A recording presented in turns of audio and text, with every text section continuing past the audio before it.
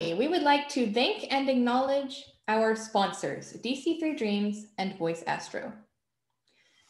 DC3 Dreams provides high-end observatory automation and web-based multi-user remote imaging. The AAVSO net observatories use DC3 Dreams ACP Expert for the Bright Star monitors and other programs. The AAVSO Photometric All Sky Survey project, also known as APAS, has used ACP Expert's AI scheduler to automatically acquire over 500,000 star fields, hands-off, at a rate of 1,000 square degrees per night. This has resulted in photometry for over 128 million objects in about 99% of the sky. The Voice Research Initiative and Education Foundation provides online astronomy education, observatory resources, and research experiences to students, student teams, and schools in order to learn how to perform observations, conduct research, and publish their results in scientific journals, such as the Journal of the AAVSO. Please check out their webpage to learn more about their work. All right, ladies and gentlemen, without any further ado, let's get started. Today, we are lucky enough to be hearing from Dr. David Whelan, who is a professor at Austin College and the leader of the AAVSO Spectroscopy Observing Section. If you attended the Sacramento Mountain Spectroscopy Workshop in 2019, or tuned into last year's digital AAVSO Spectroscopy Workshop, you might remember Dr. Whelan. His talks are always the highlight of any event. But he's not the only bright star in today's webinar. Joining him today are two of his students, Megan Frank and Jessica Junginger.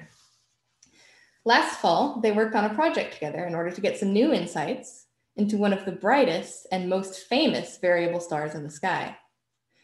Personally, I can't wait to hear about it. So without any further ado, let's turn it over to the experts. Here you go. Thank you, Lauren. You can hear me okay? Yep. Okay, I'm going to share my screen now. And past experience means it's going to take a few moments for it to load. So just hang tight for a moment. All right, no worries. We can see it now.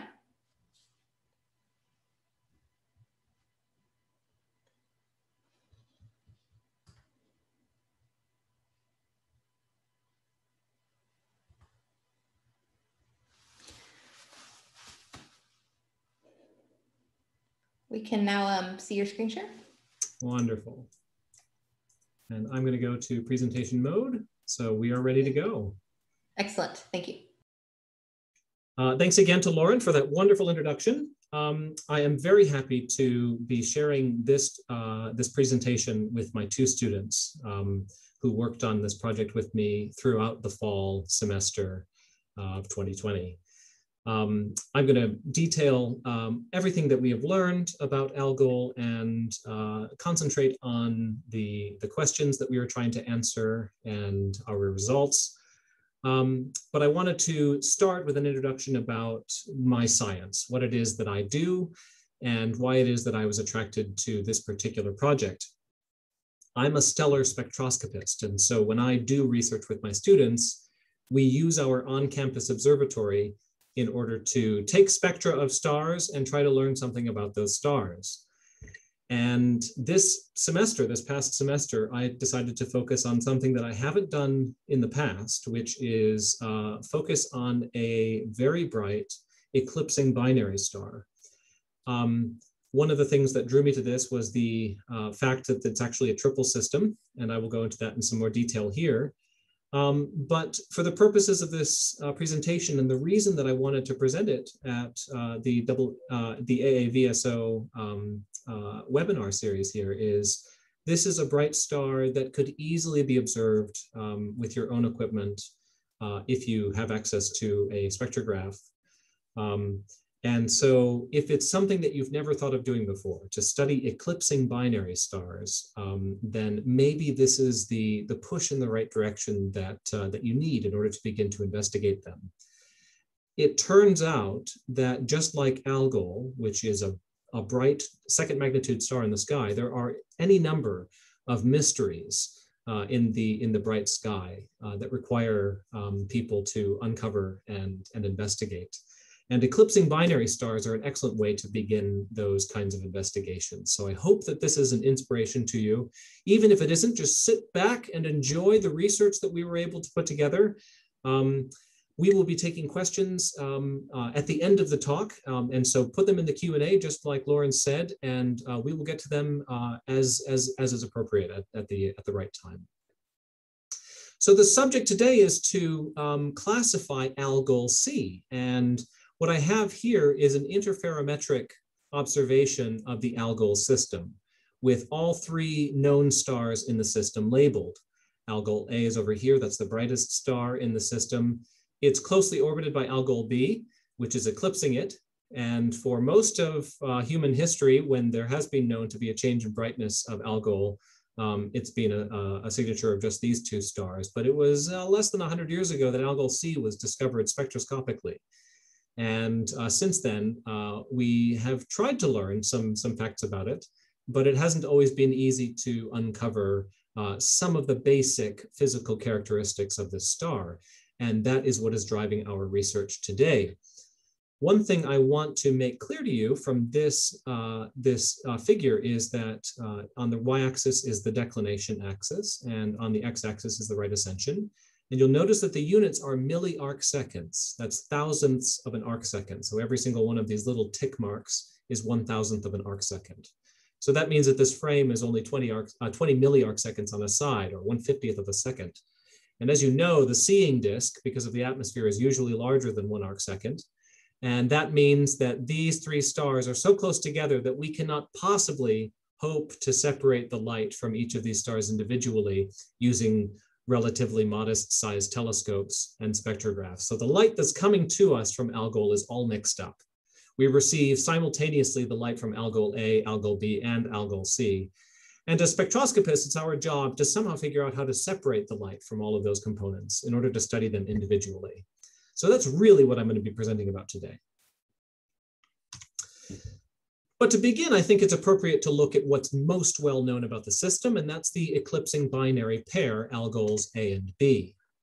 So what I'm showing here is an image that was created by Michael Guidry at the University of Tennessee at Knoxville. And he's showing several things in this diagram. And so I want to go through them slowly one by one. Up here in the upper left-hand corner, you see an ellipse, which is showing the orbit of the two stars. And the two stars are labeled Algol B, which is the yellow star with the K2 in its, on it, and Algol A, which is the blue star labeled B8. B8 and K2 are their spectral types, and so they give us an idea of their temperature. B8 is a pretty high temperature, relatively speaking, and so it would in fact appear blue or white to us, whereas K2 is a relatively cool spectral type, actually cooler than the sun, and so it would appear yellowish or even orange to our eye. And in this orientation with Algol A in front of, but not completely covering, Algol B, this is what is known as secondary eclipse. That is, the brighter of the two stars, Algol A, is eclipsing the dimmer of the two stars, Algol B. On the right-hand side here, you have Algol B, which you'll remember is the dimmer star, now blocking quite a bit of Algol A, but not entirely blocking it, right? And when it's in this orientation with Algol B in front of Algol A, this is called primary eclipse. On this light curve, the lower left-hand corner here, you have apparent magnitude plotted versus time. And primary eclipse is shown as these great big dips in apparent magnitude. And what that means is that you're blocking out a great deal of light from Algol A, the brighter of the two stars. And you can see that between primary eclipses, it's less than 3 days. It's about 2.8, 2.9 days. And so it takes these two stars just less than 3 days to orbit entirely around one another. And halfway between primary eclipses, you also get a secondary eclipse. That should all geometrically make sense. If you were to take a zoom in of these two stars and really look at them closely, this is actually a pretty good representation of what they might look like, minus this dotted line here. This dotted line represents the Roche lobe of Algol A. And for those who are not familiar with this terminology, a Roche lobe is demarcated by the equipotential around a star, and it always forms a figure 8 around close binary pairs. What you'll notice is that Algol B, the K2 star, the larger but dimmer star in the pair, actually fills its Roche lobe. And that's because it's an evolved star. It's actually evolved off of the main sequence. and it's filling its Roche lobe as a result. But because it fills its Roche lobe entirely and even reaches the crossing point here, some little bit of matter is actually trailing in and forming a disk around Algol A, which eventually accretes onto Algol A. So Algol A over time is gaining mass. Algol B is losing mass. The red X here shows the center of mass of the system. And so you can see that most of the mass is actually in Algol A, which is why the center of mass is so close to the center of Algol A.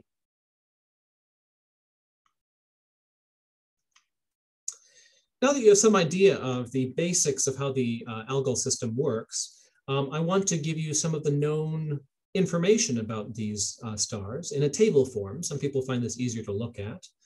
What I'm giving here are the 3 stars in the system, Algols A, B, and C. And then in the second column, I will present their spectral types, their known spectral types.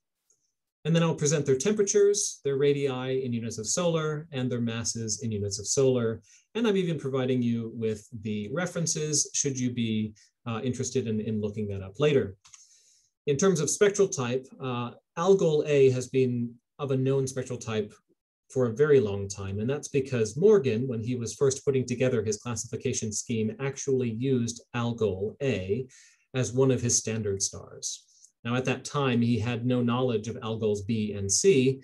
So all he had was the spectrum of a B8 star that he defined as a B8 star. So calling Algol A B8 star is sort of redundant. It is the definition of a B8-5 star, a B8 main sequence star.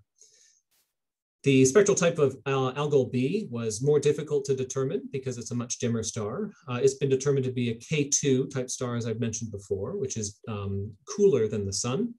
And this Roman numeral 4 represents the fact that it is a subgiant luminosity class. So it has evolved off of the main sequence. Main sequence is represented by the Roman numeral 5 in the spectral type here. In terms of known physical parameters, star A has a temperature at its surface of 12,500 degrees. By comparison, the sun has a temperature of less than 6,000 degrees. So this is more than twice as hot as the sun is. It's also 2.7 times the radius of the sun, so physically much larger than the sun. And that's because, of course, it has a much greater mass. It has more than 3 times the mass of the sun. Mass estimates vary for Algol A. In the literature, you might find estimates as high as 3.7 or 3.8 solar masses. It all sort of depends on how you measure things. We took this from a particular study, the Barron study, that we trust. And so we feel like this is probably a really close representation of the truth. Algol B, by comparison, is about 4,900 degrees, so that's cooler than the sun. But you'll notice that its radius is actually larger than Algol A's. So it's a physically larger star, even though its mass is actually quite a bit smaller, 0.7 solar masses compared to 3.2. The reason why it's so much dimmer is because it has such a low temperature. When a star is emitting light, if it has a low temperature, it also has a low flux. It is not producing very much energy. Whereas the higher the temperature, the more light it actually produces. So a hotter star actually produces more light, and therefore Algol A is by far the brightest star in this system. Now I've started by showing you the parameters of Algols A and B, because these are the easiest to know because they actually eclipse one another. By studying that eclipse, one star passing in front of another one, and studying how the light dips over time, you can actually learn a lot about, for instance, the physical size of the star, the temperature of the star, and because of the orbital motion, even the masses of the star. Algol C, on the other hand, is much further away than these other 2 stars. It does not eclipse either Algol A or Algol B, and therefore is much more difficult to determine its basic information. That said, there are some guesses about its basic parameters. And to the best of our knowledge, we think that its surface temperature is around 7,500 degrees, that its radius is about 1.7 times the mass of the sun, and that its mass is about 1.8 times the mass of the sun's. Now, these parameters would place it, if you were going to compare it to normal stars, in the A range or the F range. So for those who are not familiar, there's a spectral sequence, O, B, A, F, G, K, and M type stars. The O type stars are the hottest. The B-type stars, of which Algol A is a prime example, are the next hottest. Then there are the A-type stars, the F-type stars, the G-type stars, which is like the sun, the K-type stars like Algol B, and then the coolest type of stars are the M-type stars. A star of about 7,500 degrees at its surface would be right at the edge between F and A types.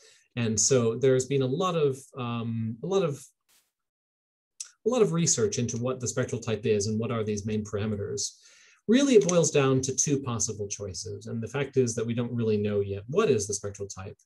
Is it what's called an AM star, or is it what's called an F1 5 star? So an F1 5 star would be a main sequence star with an F1 spectral type, which matches perfectly to the surface temperature and these sizes. But you might not be as familiar with this AM star, this AM designation. What is an AM star? An AM star is usually an A-type star, but they can also be F-type stars that are called metallic line A-type stars. And the idea behind a metallic line A-type star is that there is a mismatch between the strengths of the metal lines in the spectrum and the hydrogen lines in the spectrum, meaning they look like they have different spectral types. And I'm going to show you an example of what these spectra look like so that you have a feeling for this and have an understanding of how we're conducting our research. But how we determine spectral types is we take a spectrum and we look at absorption lines and we try to see which lines match with which spectral types, and then we assign the spectral type accordingly. But for an AM star, it's very difficult because the metal lines, things like iron or calcium or magnesium lines, have different strengths than you would expect based on the hydrogen line strengths. And so there's a mismatch. The other thing that defines an AM star is that the calcium K line, which is a line I will show to you specifically, oftentimes a very good indicator of spectral type, is very, very small compared to what the other metal lines would suggest. And so there's a big mismatch with the calcium K line. There's also a mismatch between the the metal lines and the hydrogen lines. And so that's what defines an AM star. It was first determined that Algol C had the spectrum of an AM star back in 1964. Fletcher was using photographic plates to take his spectra back then. So they actually used a photographic emulsion on a glass plate. They showed this, the spectrum down on it.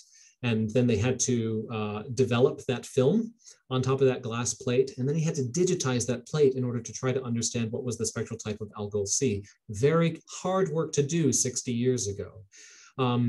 It's actually not too much easier now, although now we have CCDs. So we don't have to worry about all that, that photographic plate stuff that he had to. But one of the things that he found in particular was that the calcium K line was much smaller than it should be for Algol C, and that's one of the main reasons why he called it an AM star. It's interesting to note that in Richard's 1993 paper, she specifically says that she sees no evidence of that. And so she calls it a borderline AM star and actually labels it an F15. And so really, the whole question today boils down to the simple question of, okay, we know everything on this diagram, right? We know everything on this table, except for one thing. Is it an AM star or is it a normal F-type star? And you may be wondering, who cares? And I can understand that point of view. It's actually really important from one perspective. Well, one is if you're actually just interested in Algol, you want to know the answer. That's one way of looking at it. But if you want to look at it more globally, we want to understand, where do AM type stars come from? We can guess the age of Algol based on the binary system, the fact that the Algol B system is evolutionarily evolved past the main sequence. And so we can hazard a guess as to how old Algol C is, assuming that all three stars were born at the same time. If there's an age determination on its AM type, that could tell us something about the evolution of AM type stars. If it's a normal star, that also says something. So it's actually a larger question when it comes down to it. So I'm going to take this information and put it into a graphical setting for those of you who are visual people. This is from a different paper by the same Richards as in the last table. And it shows many of the same things that we saw in the earlier graphic. You have Algol B filling its Roche lobe. providing a gas stream onto Algol A here. It even shows the disk of material as an annulus around Algol A there. You see the dotted line that represents the Roche lobe, just as I mentioned before. She even labeled a little point where the gas sort of backs up behind the stream in this transient disk. And she puts down star spots on the surface of Algol B, which is, we believe to be true. There are large star spots on the surface, probably due to strong magnetic fields. But what I really like about this diagram is that she also put Algol C on here. And for size comparison, she put it as the correct size. So you can see that Algol C is quite a bit smaller than either Algol B or Algol A, quite a bit smaller indeed. And she's put an arrow here to show that it's 144 times Algol A's radius away. So it would be way off this diagram in actual fact, if you could put it to scale. But this just gives you an idea of what the Algol system would look like if you could put all the pieces together physically. So now I've given you an idea for the question that we're trying to answer. What is the spectral type of Algol C? I've given you an idea of what the whole system is like, Algols A and B in their close eclipsing orbit, Algol C way out there in the netherworlds that's really hard to detect, and how on earth are we ever going to determine its spectral type? So wouldn't it be nice if we could just take this interferometric data and put our spectrograph slit right over Algol C only and just collect its light? But as I mentioned, that's impossible, right? The light that's coming to us from these stars is all mixed up. So Algol A, Algol B, Algol C, all of its light is coming to our telescope at exactly the same time. And we have no way of separating it like Barron did in this beautiful work. We have to go with a spectrum.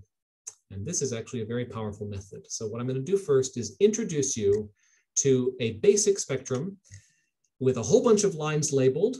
I'm going to take my time with this so that you get acquainted with it. Some people who have seen my talks before will recognize these kinds of plots, or anybody who's interested in spectral classification. On the y-axis, I have put the rectified intensity, and that has a very specific meaning. So in actual fact, the continuum of the star would have some kind of slope to it.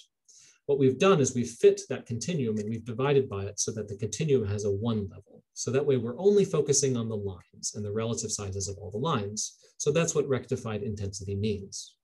We're only looking at the lines. And we're plotting that versus wavelength. The wavelength is given in angstroms. The angstrom is 10 to the minus 10 meters. And that means that 4,000 angstroms is 400 nanometers, which is roughly the edge of what's humanly visible. And it goes up here to about 4950 angstroms. So we're going from the ultraviolet over here at 3850 angstroms all the way to 4950 angstroms. And that's the traditional range. Actually, it's a little longer than the traditional range for spectral typing stars. This is the ultraviolet, as I mentioned, which means that this is very much the violet. This would be dark blue in here. This would be lighter blue. If you've ever had a chance to look through an H-beta filter, it looks like a cool teal color. What I've done here is I've labeled the large lines. Those are all due to hydrogen. That's why the H is there. This is the Balmer series of hydrogen. You have H-beta over here. H-alpha would be even further to the right, much, much further to the right, way off the screen. H-gamma is here right in the middle. Then you have H-delta, H-epsilon, and over here is H8, which for some reason I forgot to label. You've got here the calcium-2 3934 line. So this number represents the wavelength. So it's at 3,934 angstroms. So that's invisible to the naked eye. It's in the ultraviolet. This is the calcium K line that I was referring to before as being so important for distinguishing an AM type star from a normal type star. So we're going to take a closer look at that line in detail as this talk proceeds. But besides the calcium K line and these hydrogen lines in the spectrum, we have numerous little lines. And I want to be clear for those who aren't familiar with these kinds of spectra, there's no noise showing in the spectrum, okay? So every single little dip that you see, even if it's really tiny, is actually an absorption line produced in the atmosphere of a star. So all of these are spectral signatures from the star, and all of them can tell us something about the star. For instance, here's a helium-9 at 4,009 angstroms, and another one at 4026. There's helium here at 4121, 4144, 4387, 4471, and all the way over here at 4922. There are helium lines throughout the spectrum. helium lines are by definition only found among the B-type stars. So this has already taught us something very important. When we take a spectrum of the Algol system, which we know to be dominated by Algol A's light, we can see spectral signatures that must be coming from Algol A, because that's the only star in the system that's hot enough to produce these lines. So all of the helium lines are from Algol A. The depth of the hydrogen lines also indicates that this is a B8 star. So these must be mostly, at least, due to the Algol A star. Actually, the same goes for almost all the rest of these lines too. There's a carbon 2 line here at 4267, titanium 2, iron 2. Those are singly ionized atoms of iron, titanium, and carbon. There's a singly ionized silicon line here, a singly ionized magnesium line here. All of those are also going to be found in Algol A's atmosphere. So it looks like, for all intents and purposes, that we're really only seeing lines due to the brightest star in the system. Except, if we look really closely, there are several small lines that could not possibly exist in a star that is this hot. I take, for example, the manganese 4030 line. It's a little tiny line. It's barely visible right here on the side of the helium line right next to it. Very, very difficult to see. You can sort of see it as a little bump. Then you have an iron line here poking out at 4046. That's a neutral iron line. You have a tiny calcium 1 line here. You have a tiny iron line here. These lines that are due to neutral species could not normally be produced in the atmosphere of a star as hot as Algol A. And so they're the oddballs. And in fact, they are the signatures that something else is going on beyond just Algol A being the only star in the system. Those are the spectral signatures that show us that there is more than one star contributing to the light. And as actually I'm going to show you, those lines in particular come from Algol C. So we do actually see some evidence, even at this point, that Algol C is hiding in the murk. Okay, what I'm going to do now is show you an animation. And this animation was produced by one of my 2 students. This animation was produced by Jessica. She's waving at you now. She is a brilliant person with putting together things to make animations. And when I suggested this idea to her, she fell into it with both feet and very quickly put together this wonderful animation that shows the spectrum that we secured with our observatory, along with this animation of 2 stars going in orbit around one another. So these 2 stars represent Algols A and B. Now, you'll notice that they're not actually Algol A and B because they produce a full eclipse of one another. And as we know, that's not the case for Algol. We found this on Wikimedia Commons, this animation, and we think it's really stupendous. And so we decided to use it to illustrate what's going on with our spectra. And so what we did is we took spectra of Algol at every 10th of an orbital phase from 0 or 1 to 0.1, 0.2, 0.3, 0.4, 0.5, 0.6, 0.7, 0.8, 0.9, and 1 again. And 1 is primary eclipse. That is when Algol B passes in front of Algol A. That means 0.5 here is when Algol A passes in front of Algol B. And then you just go in the cycle again and again and again. And what this animation allows us to do is to see how the spectrum changes as the orbit changes for Algols A and B. Now keep in mind that this isn't the full look, right? We're not seeing Algol C in this animation, right? So it's still out there. And you can think that Algol C is always producing the same amount of light and is always contributing the same amount to the spectrum. The only thing that's changing is whether or not Algol A or Algol B is in eclipse. And what you'll see, boom, is that during primary eclipse, the spectrum changes a lot. So I'm going to shut up for a moment, and I'm going to allow you to just stare at this and absorb it for a couple of cycles.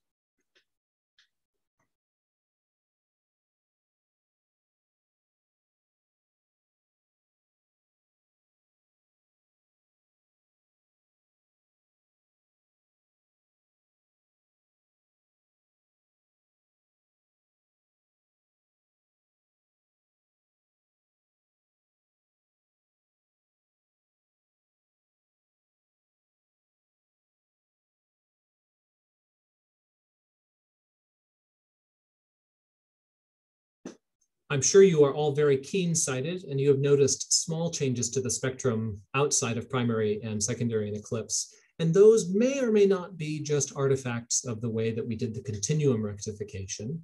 But what's really important, of course, is that during primary eclipse, you see a whole bunch more lines than you saw previously. So if I can go back to my original slides here, let me now go back to presentation mode and show you those two spectra that I think are the most worthy of focusing on for this discussion, which is one outside of eclipse and one inside of primary eclipse. It's amazing how much this spectrum has changed. And once again, I want to point out that you're not seeing noise with all of these lines. These are spectral signatures that are due to the star. And you'll notice a couple of really big changes. Here's the calcium K line that I mentioned before. Outside of eclipse, it looks moderately small. Inside of eclipse, it's significantly stronger. Here are the two helium lines, which are very strong for Algol A. And you'll notice that during primary eclipse, when Algol A is largely covered up, one of them has completely been lost in the noise, and the other is quite a bit smaller. Likewise, the helium lines here and here become smaller. The helium line here becomes smaller. This complex right here is quite interesting because it had a little iron line and a helium line superposed. And outside of eclipse, the helium line is strong. Inside of eclipse, the helium line is weaker, and the iron line on top is quite a bit stronger. Here, this also had an iron line and a helium line, but the helium line becomes much weaker, and so it looks more pointed from the iron line during the eclipse. All of these spectral signatures that are popping out in this spectrum that were less visible outside of eclipse, those spectral signatures are by and large coming from Algol C. So we have the information we need now in order to try to remove just the contribution from Algol C from the system so that we can get a spectrum of Algol C all by itself. And that's really exciting. So that's what we're going to try to do now. But before I do that, I'm actually going to take a slight interlude, and that's to show you how we did some of this research. Because how on earth would we know when to take spectra of Algol at every 10th of an orbital phase from primary eclipse through secondary eclipse and all the way back around again? This is where the Sky and Telescope magazine really came to our aid. This is freely available to anybody on the web, skyandtelescope.org/observing/the minima. Well, it's covered up for me, but you can see it there, the minima of Algol. What you do is there's a nice description inside of this website, and you enter a date in there, and it provides you with the dates for primary eclipse for the next 8 cycles of the period's rotation. And by doing that, you can know when to observe it if you want to see it at primary eclipse, but you can also interpolate between any two values of minimum in order to determine any 10th of a phase where you'd like to observe from. And in order to do that, my other student, Megan, put together, she's waving at you now, she put together an observing plan for us because this was actually quite a difficult thing to put together. You do it for multiple cycles. We actually did it for 2 months, Megan, 3 months, something like that. I mean, you put a lot of time into making sure that we had all of the times labeled, because just because it's minimum doesn't mean it's going to be visible to you. And in the fall months, Algol didn't even rise until later in the night. So we were often going up to the telescope at 3 a.m. to, observe a phase of 0.3. And then, 2 days later, we'd finally have an opportunity to observe it at a different phase, but it would be at midnight instead. We had to determine when were the appropriate times to find it when it was actually up in the sky and at the appropriate phase angles that we wanted it to be. That's all observing planning, right? That is a complicated thing to do. Megan was the champion here, and without that, we would not have been able to have such a beautiful data set with which to make the animation that Jessica made that you saw earlier. So I wanted to show you just a little bit about what goes into making these kinds of observations if you too are interested in exploring the world of eclipsing binaries, which I would highly recommend. We've had a great time. But I also want to show you a little bit about our observatory, because my experience teaches me that people who come to these kinds of things love to see the kinds of equipment that people use. And for those of you who are spectroscopists, in fact, you might recognize the spectrograph that we have on the back of our telescope. So this is our telescope mirror up here. It's a 24-inch telescope, and I'll get to that in a moment. But right here at the back end of our telescope is the L high-res, which is a spectrograph made by Chaliac Instruments out of France. And so there's our beautiful little L high-res spectrograph with which we've taken all of the spectra that you have so far seen in this talk. And attached to that is our CCD camera. We do not benefit from the sort of small telescopes that this spectrograph was designed for, but because our telescope is a little bit larger and we have an f8 focal ratio, our disk size is quite large, and so we needed larger pixels. And so this is a finger-length instrumentation microline camera with 13.5 micron pixels, which was required in order to secure our data. So that's the spectroscope and our camera. And here is a picture of our telescope. It is designed by DFM Engineering out of Colorado. And some of you might recognize these yellow-orange forks. It's the same for his telescopes around the world. Here's the telescope itself. The mirror sits down here. It's in the Cassegrain focus, so there's a secondary mirror here. There's a hole in the primary mirror, and everything goes to the back side of the primary mirror, which is, of course, where the spectrograph is, and you can see it right there where my mouse is. Okay, enough about the fun instrument stuff. Let's get back to the science. So we now know that we can see spectral signatures from Algol C. The only question that remains is, how on earth are we going to separate it out from the rest of the spectral signatures from Algols A and B? Okay, so trial and error taught us that we are going to use our raw spectra, not our rectified spectra.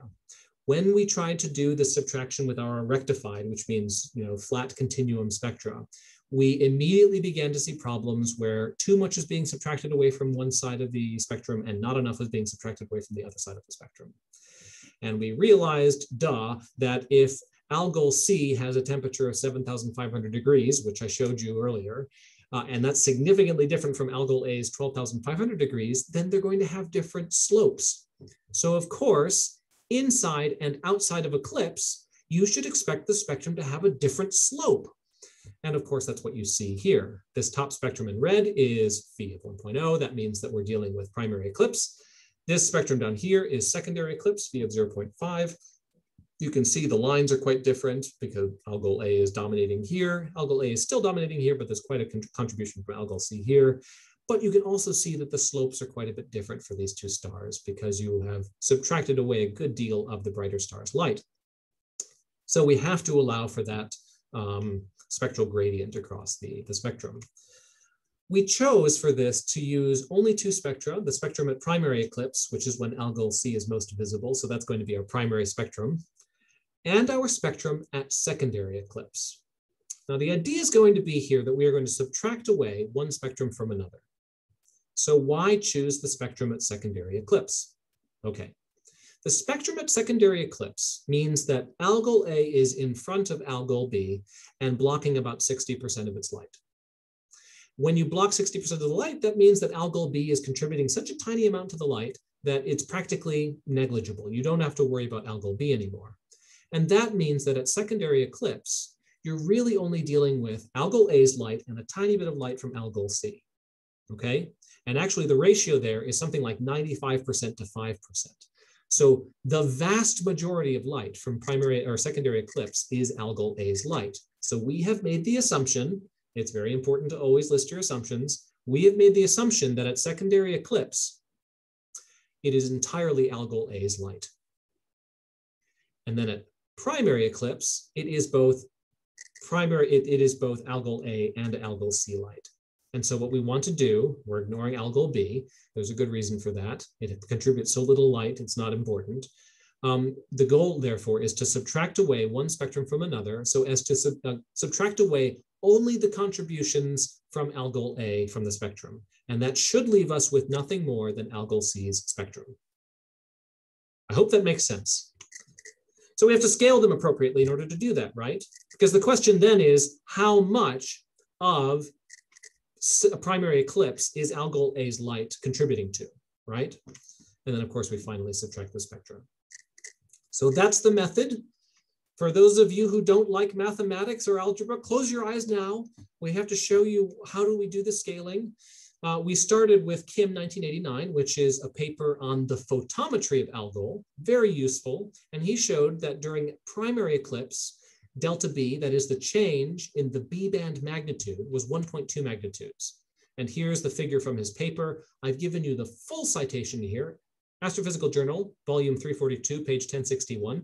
Because when I looked up Kim on NASA ADS, there were about 24 papers by different people named Kim. And so I didn't want you to have to sift through that like I did. So this is the paper for those of you who want to investigate the beautiful work that Kim did in 1989. But this change in B band magnitude is useful to us. I chose the B band and not the V band magnitude shown in this plot because V band is outside of the spectral range that we're looking at. But B band is inside the spectral range. So it's going to be a pretty close approximation to what is actually happening within our spectral band. 1.2 magnitudes of difference between normal and primary eclipse means that about 70% of Algol A's light is being blocked. And I could show you the math of the logarithms in order to figure that out, but I don't feel like I want to put people to sleep. So we're going to skip that right now.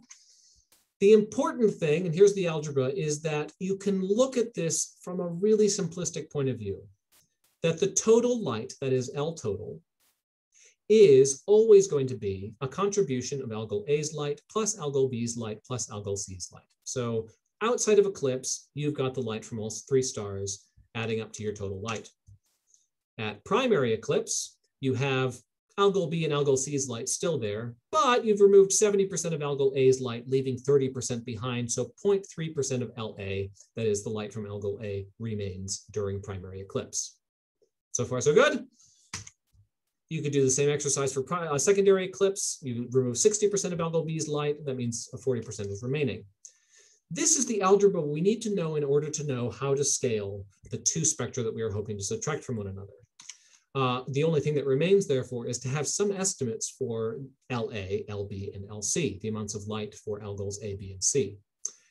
Enter Kolbis et al. 2015, a paper that I can highly recommend to you. They do make a spectrum for Algol C in a completely different method. They used high-resolution spectra, and they used the Doppler method, meaning they saw the stars moving with respect to one another, and therefore their absorption lines were moving with respect to one another. And they found all the lines that were moving together, and they separated them from one another. So they were able to determine spectra separately from Algols A, B, and C. A beautiful paper to compare to, and actually our results confirm what they also published. But for the purposes of the scaling, they were able to show to us that LA, that is the light from Algol A, contributes 94.3% of the light of the system. Okay, so I want to make that absolutely clear to you. Algol A, by far, is the brightest star in the system. 0.943 of the total light, that is 94.3% of the total light of the system. Algol B is less than 1% of the light, 0.8% of the total amount of light, which is why I've ignored it in our analysis. And Algol C, which is 4.9% or about 5%, like I said earlier. So we use these numbers on the right-hand side. We use these formulae on the left-hand side, and we get that in primary eclipse, Algol A is still contributing 88% of the total light of the system. So 70% of its light is blocked, but it's still contributing 88% of the light of the system. That's how bright it is, okay? And that's why those Balmer lines are still so booming when we look at the spectrum for primary eclipse, which we can see here. Okay, so what we're going to do now, this is what they look like when they're scaled appropriately after we've done all the algebra. And so what we're going to do now is we're going to subtract away the secondary eclipse spectrum from the primary eclipse spectrum. Drum roll, please. Here's our spectrum for Algol C. Boom. Okay. Now, when you're doing this in real time, it's really exciting to say, yay, we have a spectrum from Algol C, but then you have to come back and you have to be serious about this because you have to question, is it actually a spectrum of Algol C? And there's a couple of ways of knowing that, okay? Let's take a look. Okay, I've labeled some lines for you to help you out. You can see that the Balmer lines are still there, but they're a great deal weaker than they were previously. Okay, that's a good sign. That means we've removed a lot of the light from Algol A. you can see that the calcium K line over here is quite strong. Also a good sign, because that's sort of the change that we were seeing during primary eclipse anyway. So okay, that's looking pretty good. Now you'll remember the telltale signs of Algol A throughout the spectrum were the helium lines. There were 2 helium lines here at 4009 and 4026 angstroms. There were helium lines here at 4121 and 4144, 4387 and 4922. Now you tell me, do you see any of those helium lines? Because I don't. Woohoo! We think we have actually subtracted away really the light from Algol A, and the fact that we don't see any residual emission, or absorption I should say, from the helium lines is the biggest indication that we have that this is actually a good spectrum of Algol C. Really exciting. That means that we can turn this spectrum over to our spectral typing method and try to determine its classification. Remember, that's the whole point, right? That's what we were setting out to do. So here we are. We've got a spectrum of Algol C, and what do we find? Okay, so the way that I do spectral classification is I compare a star's spectrum to other spectra of stars of known spectral type. And so what I've done here in the top panel is I've shown 2 standard stars on either side of our target star. So this is Algol, I call it BC, although as you know, Algol B is contributing so little light that it's practically negligible. So we have Algol C's light here, and we're comparing it to an A95 star and an F05 star. And you can see why I've chosen those stars to compare to after a good deal of hunting. There are any number of spectral signatures that really seem to line up very well between these 2 stars. One of the things that excited me very much was the fact that the calcium K line seemed to match to the strength of the hydrogen lines on either side very well. And that was a big indication to us that this was not an AM star. You might remember from way back at the beginning of my presentation that an AM star, a metallic line A-type star, was one in which the calcium K line was much smaller than it should be for a spectral type. Well, this is definitely not an AM star by that definition. And the other thing is that the strength of the hydrogen lines and the strength of the metal lines seem to coincide fairly well, with a couple of small caveats. So F05, when overplotted against Algol C, we see that the Balmer lines are all a little bit narrower than the standard star. And what's more to the point, that there seems to be sort of a change across the wavelengths, meaning that it's more narrow here, a little less narrow, and least narrow of all. That would suggest to us that there's some maybe gradient issue. There's some issue as if we almost took away too much light over here, or something. There seems to be some small error still in the spectrum. I'm pretty happy with it at this point, but it's not perfectly great, and I want to do some checks on it. Another thing that sort of bothered me is that this 4030 manganese line was not in really great shape. That might be due to noise though. In the ultraviolet portion of the spectra are very close together because the L-high-res spectrograph uses lenses in order to pass its light to the camera. And as a result, it absorbs a lot of ultraviolet light, which means that the signal is always less in ultraviolet light than it is in blue light. And that means that we have an increased noise when we've subtracted 2 spectra away. And so the seemingly weak manganese line could be an artifact of the noise that's in the spectrum, or it could be in fact too weak. And that would also suggest that we have some kind of slope issue. And so the question is, maybe we want to try to correct the slope. Why correct the slope? Well, there's one good reason why there actually might be an error to the slope of our spectra in the raw spectra. And that is due to atmospheric extinction. When the light comes down from space into the atmosphere and to our telescope, as it passes through the atmosphere, most of the gas is inert, but as you know, there are small particulates in the air, and those particulates can absorb or scatter light away. And because of the size of the particulates, ultraviolet light is scattered more than is blue light, which is scattered more than is red light. So atmospheric extinction is wavelength dependent. That means that it's going to contribute to the slope of our raw spectrum. So if we can correct for atmospheric extinction, we might be able to deal with the slope issue and try this one more time. How do you measure the atmospheric extinction, you ask? Great question. First, and foremost, and it would have been sensible if we'd known this from the get-go, to just do this with Algol, but we didn't know that. So what you want to do is observe a single star at multiple air mass values. Now, we didn't have enough spectra to do that with Algol, as I just said, and so I had to choose a different star to do this. And this is only a pilot study. So this is sort of like, I wouldn't trust these answers yet, and I haven't quite applied them yet. But one thing that I determined as soon as I started this is I wanted to make sure that the target star that I was choosing was at roughly the same declination as Algol itself, and that the weather was appropriately the same, so that I could witness it going through the same portion of the atmosphere. For that same reason, I also wanted to choose a B or an A-type star that was nice and hot, therefore had a lot of ultraviolet emission, so that I could get a really good slope through the ultraviolet. So here is a star that I found at roughly the same declination as Algol that I could observe. It's HD 89021. When I did the spectral classification, it turns out to be an A245 star. So it's a little bit larger than a main sequence star at a temperature of a normal A2 star. And so I observe it at one air mass, a high air mass, and then I let it rise a little bit and I observe it at a lower air mass. And you can see that mostly it looks the same, although it does look like the slope has changed a little bit.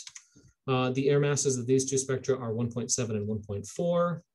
And if the slope is not too obvious at this point for you, I'll draw a line for you. And maybe you can see that in this ultraviolet and blue portion of the spectrum, the higher air mass slope appears to be steeper than does the lower air mass portion, the same portion of the spectrum.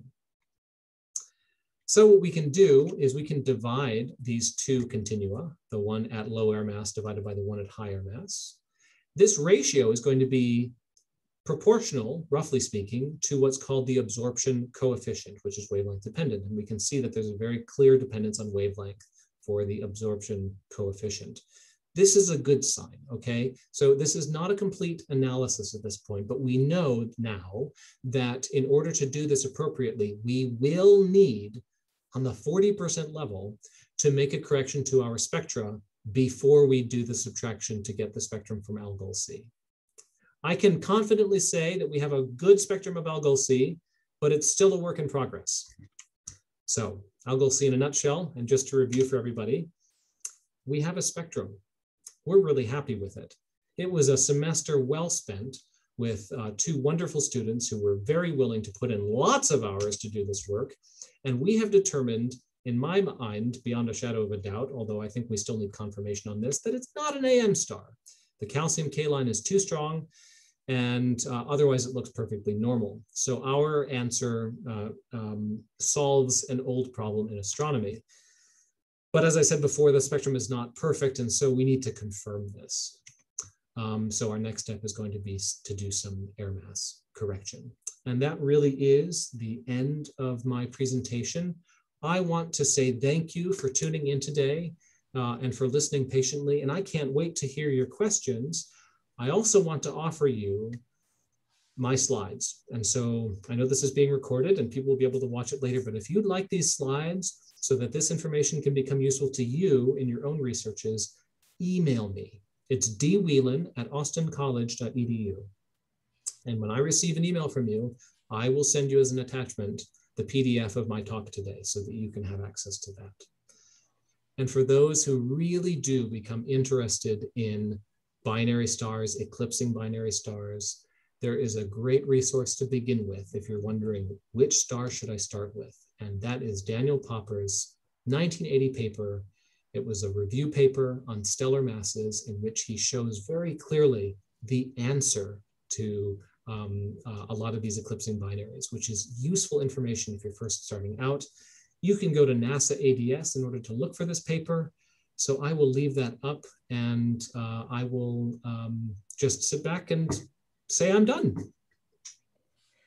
Thank you very much, Dr. Whelan.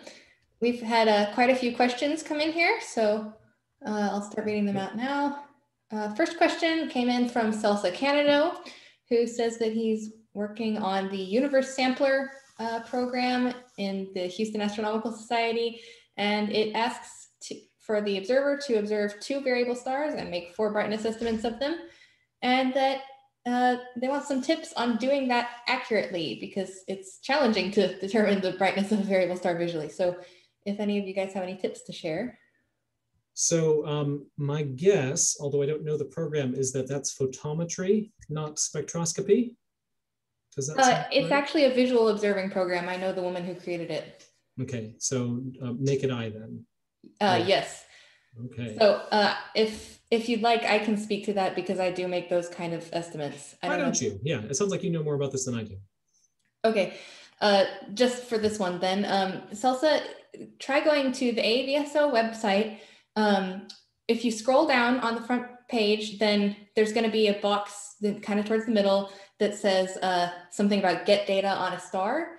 Type in the name of the star, and then there should be a button to hit to go to the variable star plotter. And that's a chart tool that the AAVSO has, and it will generate charts that show your variable star and also nearby stars of a known standard brightness. And then it becomes very simple to make an estimate. You just look at your star and you say, is it brighter than that standard star, or is it fainter, or is it the same brightness? And you repeat that for a few different standard stars, and you can narrow it down really nicely that way. And if you want more help after that, try joining the AAVSO, because we have a mentorship program where we have people who will help you out with that kind of thing. Okay, next question. John Merle asked, if Algol B has evolved, then shouldn't Algol A, being a hotter star with a short lifespan, be further evolved? That is a great question, John. I'm really glad that you asked that question. And this tells us a lot about the history of Algol type binaries. There's actually quite a few known binaries out there that seem to defy logic in the way that you've described. That is, hotter stars evolve more quickly than cooler stars do. So if you have an eclipsing binary pair of stars where you have a hot star and an evolved cool star, that really doesn't seem to make a lot of sense, especially when the masses are so disparate. Here's the answer. When Algol B first started to evolve off of the main sequence, it was actually the larger of the two stars. But it grew to fill its Roche lobe. And because it filled its Roche lobe, it funneled mass onto the little Algol A, what we call Algol A now. At that time, it was not a B-type star. It was, I don't know, a G-type star or something, but it was quite a bit smaller than it is now. And over the course of the centuries and millennia and probably millions of years, Algol B has slowly been feeding mass onto Algol A. So Algol A has gotten steadily larger and brighter and hotter as a result of that. And because of this, it's accumulated enough mass at this point that it is probably going to accelerate its own evolution, and it's probably going to eventually start evolving off the main sequence itself. And when it does that, it will fill its Roche lobe again, and then it will start looking like a peanut. Essentially, it'll feed mass onto Algol B, and then you'll have both of them, and they'll both be connected, filling the Roche lobes. And this is what's known as a contact binary, and there are numbers of those examples too. So thanks for that question, John. Great answer, thank you. We have a related question from Richard Tyson, who said, if Algol A is pulling material off of Algol B, does that mean that Algol A could eventually go nova? That's a great question as well. At this point, Algol A's mass is too low for that. A 3.2 solar mass star is never going to go nova. It doesn't have a strong enough gravitational pull in order for a nova to happen in a disk, for instance, like you see sometimes around white dwarfs. Also, it's not massive enough to ever become a supernova, like a core collapse supernova. Instead, it will evolve. It'll eventually swallow Algol B and they'll become one star, actually. But even so, it'll eventually become a planetary nebula. And so there won't be any big boom, sort of like you expect with those other kinds of novae. Thank you. We have a question here from Michael Gardner, who has asked if Algol C could be a captured star. It certainly could be a captured star. The answer is that I don't know. If it is a captured star, it could have a very different age from the other two stars in the system. One way to tell is how are the abundances of all of these stars compared to one another? And this is actually, I'm going to point back to the Kolbus et al. 2015 paper. And I can go through my slides again to show that to you. Just to see how that's spelled, Kolbus here. They did an abundance analysis, and an abundance analysis is useful because the leftover material from a dead star becomes the new material for a new star, and that means that the new star is more enriched in elements than the older star was. And so you can use chemical enrichment in order to trace the ages of a lot of stars. I don't remember the answer from Kolbus's paper, but they did do that abundance analysis. I think really towards the answer to that question is Algol C, has it always been a member of the system, or is it a relatively new addition? And it's an interesting question, I think, for a couple of reasons. One, it would be sort of cool if the star was just sort of floating through space and then got captured. But it actually turns out that a lot of hot stars, and in fact, the majority of hot stars hotter than Algol A, are found not only in binaries, but even tertiaries, quaternaries, quintuplets. There are multiple systems all over the sky among hot stars. And so in those cases, most of them are actually all born together. And the question is, how long do they last in those multiplet systems? So your question actually has a huge amount of importance behind it. And the answer is we don't know yet. Great answer, thank you. All right, I've noticed that we've got a couple of comments coming in asking for you to please put your email address up on the screen again for a couple minutes so that people can copy it down. For sure. Thank you. Ta-da! Thank you. All right, so we have a question here from an anonymous attendee who asked if a coronagraph of the type used to directly observe exoplanets could be used to directly observe Algol C and or measure its spectrum. Mm-hmm. Yeah, absolutely. A coronagraph is often used, as you've pointed out, to study exoplanetary systems. And they've also been used in the past before they were ever used for exoplanets in order to study binary star systems. But the difficulty is, and the reason why it hasn't been done yet, is because in order for it to be done appropriately, you also need to have a diffraction limited image of the star, and that means adaptive optics. And so if you have your own telescope and you have your own coronagraph, which would be amazing, the light coming down to your telescope is still mixed up by the atmosphere. And to remember that the separation between Algol C and Algols A and B is tens of milliarc seconds, tiny, tiny, tiny compared to your seeing disk.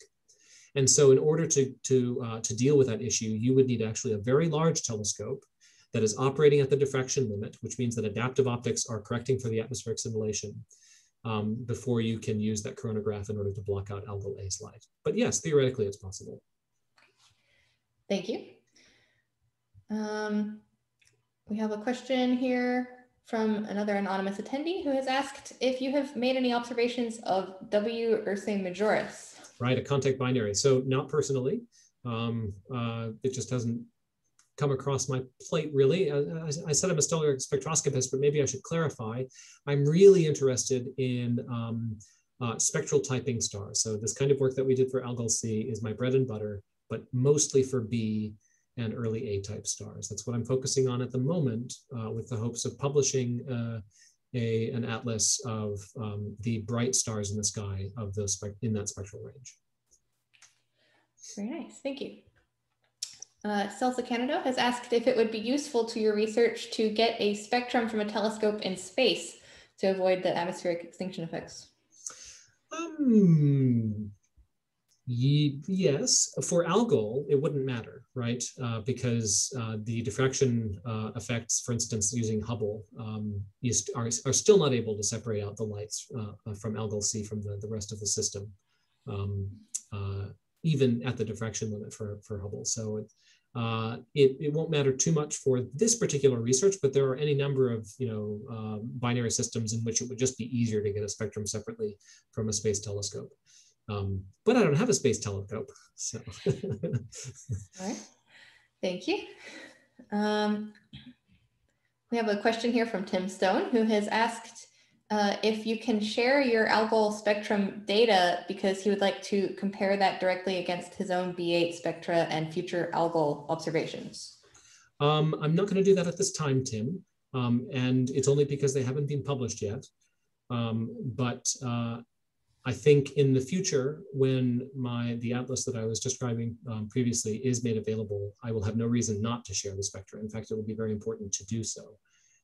So I'll say it this way. I very much have it in my mind to share every single one of my spectra in the future, but not now. Thank you. Another question from Tim Stone was, have you estimated the resolution of your spectra? For sure I have. We have a slit width of 35 microns, and the L-high-res spectrograph is in litro configuration, which means that there is no magnification of the slit on the CCD. And you'll remember that my pixel size is 13.5 microns. I mentioned that very briefly earlier, and that means that we're covering about 2.6 to 2.7 pixels. We have a spectral range of about 1100 angstroms over 2048 pixels, and so that's a resolution at 2.7 pixels of around 3500 down to 2700, depending on the spectral range that we're dealing with. So dispersion per pixel of 0.54, the actual resolution in terms of angstroms is closer to 1.3 angstroms. Thank you. James Taylor has a question here asking if we know about the orbit of Algol C. Yes, we sure do, James. The Algol C orbit was determined by a couple of people. There was Bob Zavala, who published a paper on the interferometric studies of Algol C, but also the Barron paper that I mentioned earlier. They tracked it for several years before publishing the results, and they were able to determine the orbit pretty keenly. It's actually been known roughly since the 90s, believe it or not, and it's known to be about a 600 or so day orbit, so almost 2 years. All right, thanks. Another question here from James Taylor asking if the AAV system could evolve into a cataclysmic variable eventually, or if the mass is too low. Yeah, I think the mass is too low. And I wish I had one of my colleagues from nearby at Commerce who studies cataclysmic variables, because he would be able to answer that question definitively. But my understanding, sort of as I was saying before, is that this star system is not massive enough to ever become a cataclysmic variable. Okay. Thank you. And looks like our last question for now is from Tim Stone, who has asked if Dr. Whelan can tell us a bit about the Austin College astronomy program. Okay, so we do have a physics major, but we have a telescope on top of our newly built science building. So I'm in my office in what's called the Idea Center. This building was built in 2013. And as part of this wonderful monstrosity that they built us, they also put a telescope on the roof. And actually, the reason I'm here is because they advertised a position for an astronomer who would know how to use the telescope to pursue their own scholarship, but also to include students in their research. And so I put my hand up, I sent in my application, and I feel very fortunate that they agreed with me that I was the person for the job. That was 7 years ago, I guess now, and I've been using the telescope ever since. So the students who want to do astronomy at Austin College typically go through the physics program. And that's very similar to my start as an undergraduate. When I was an undergraduate, I was also interested in astronomy, but I wanted to be a physics major. There was no astronomy program available at my college either. And so I took all the physics major classes. And actually that was exactly the right thing to do because the physics knowledge that you get gives you a physical intuition that helps you greatly in your future career. But the kinds of courses that we have available are things like introductory astronomy that's open to everybody, where we have small telescopes to take out on the roof for nights at the observatory. I also teach these research courses like I did for Megan and Jessica. I also teach what's called an observational astronomy course. And that's where I go into excruciating detail on all of the important pieces of information that you never thought were going to be important, but which are absolutely essential in order to get good data at a telescope. And that's for our highest level students. That's a 400 level course. So I hope that gives you some introduction to the kind of astronomy that's being done here.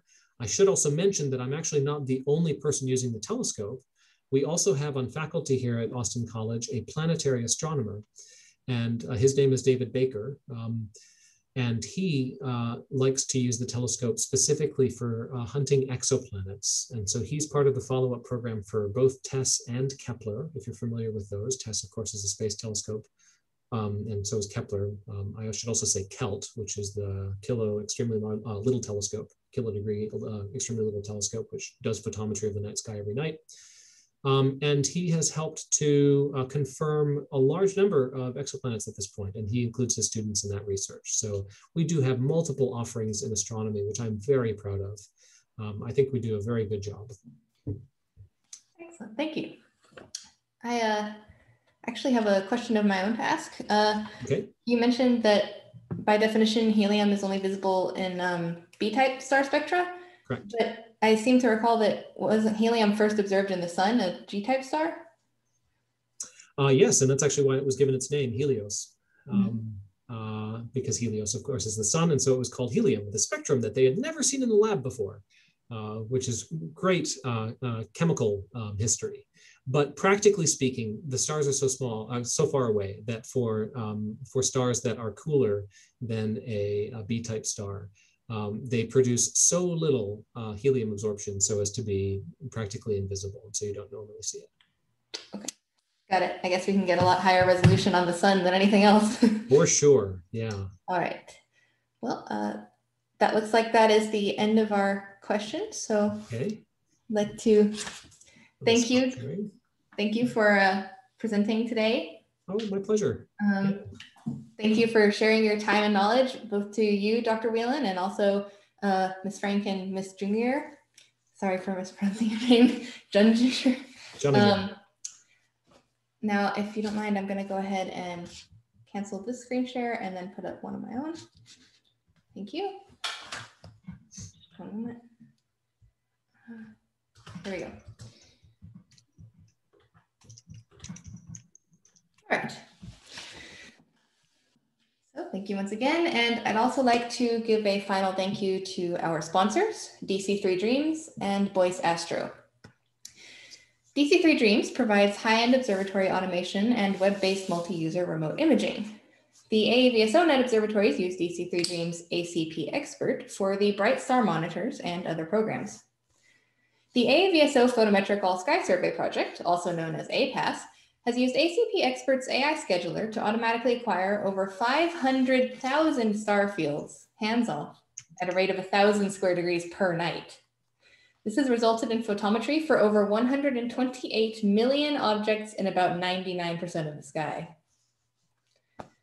The Boyce Research Initiative and Education Foundation provides online astronomy education, observatory resources, and research experiences to students, student teams, and schools in order to learn how to perform observations, conduct research, and publish their results in scientific journals, such as the Journal of the AAVSO. Today's webinar has been recorded, and the recording will be made available for free on the AAVSO's YouTube channel. Go check it out. You'll find a full library of webinars just like these. And while you're there, please consider subscribing to our channel. Not only will you get a notification every time a new lecture is posted, but by hitting that little subscribe button, you will be increasing our educational reach by making YouTube more likely to suggest our videos to others. It's just one more way that you can help support the AAVSO. Speaking of support, this webinar is being supported by you, the viewer. So please, if you're not a member, join the AAVSO. AAVSO membership comes with a wide array of benefits, including free access to our mentorship program. As I mentioned to Celsa earlier, if you're wanting to become an observer, whether that is spectroscopically or visually or for photometry, our mentors can help you hit the ground running. If you are already an AAVSO member, don't forget to renew your membership. And of course, we would be grateful if you would consider donating to the AAVSO. Every donation matters and goes towards making programs like this come to life. One last thing before you go. After you leave the webinar, you will be automatically directed to a survey. Please do fill it out because we want to hear your feedback. You are more than welcome to fill it out, even if you've already filled out a survey at a past AAVSO webinar, because we do read every single response and use them to judge how the webinars are going and make some plans that will shape the future of the webinar series. So this is your chance. Do take note that the survey is anonymous. So if you use the survey to ask any questions that you want to receive a direct reply to, make sure that you write down your email address down at the bottom. There's a text box for you to put that in. That way we'll know who to send a reply to. Finally, I would like to extend one last huge thank you to Dr. Whelan, Ms. Frank, and Ms. Junginger from all of us at the AAVSO. We appreciate you.